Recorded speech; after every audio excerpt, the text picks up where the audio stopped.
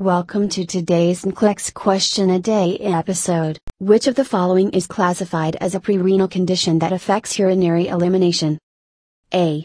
Nephrotoxic medications. B. Pericardial tamponade. C. Neurogenic bladder. D. Polycystic kidney disease.